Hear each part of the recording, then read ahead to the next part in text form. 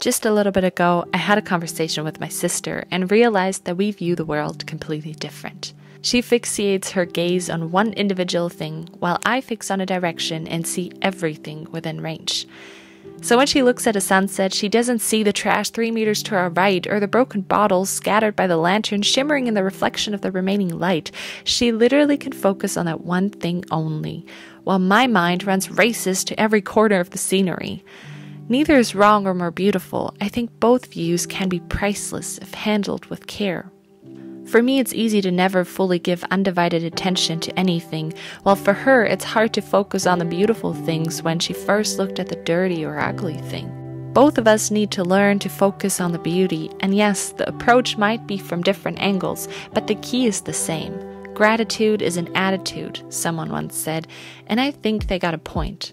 How beautiful would it be if instead of seeing trash or brokenness, I would notice the flowers an old man just bought in a store, or the cute couple taking pictures by the shore? What if my sister would see the sun in all its beauty until an appearance of a shooting star? Imagine what a beautiful world we'd live in. The crazy thing is, we already live in exactly that world, but it's up to us whether we focus on the beautiful or rather point out its flaws. What is something beautiful around you? Maybe a freshly painted wall, a cute puppy, or your favorite childhood doll. What is something you can be thankful for? Maybe a catch-up call or the calm in the middle of a raging emotional storm. It's so important to focus on the bright side, whether that means you see 20 different colors or simply focus on the golden light. You were created to see the beauty between the lines. You are here to taste and see, not to frown and judge. Jealousy has been a terrible advisor, and lack was never meant to be a close-kept friend. Let Jesus teach you what thankfulness looks like, especially when facing a hard or even dead-end sort of situation. He endured the cross because of the joy set before him.